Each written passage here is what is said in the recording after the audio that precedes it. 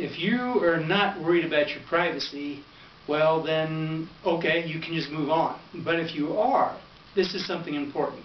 This has to do with the most popular smartphone app in the world, and that's the flashlight app.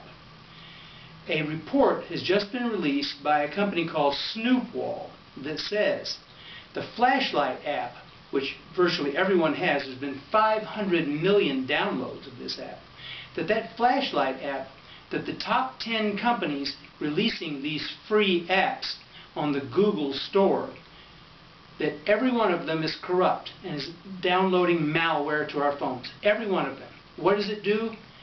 It goes in and it gets your contact list, your location, all the data on your phone, and sends it home. And home, according to Snoop Wall, is either China, India, or Russia. Now, when you went in and got this free app, you checked yes, that you accepted the permissions you were giving it. And it says right there in its permissions that it's going to go get this data. But we went ahead and accepted it anyway. What can you do about it?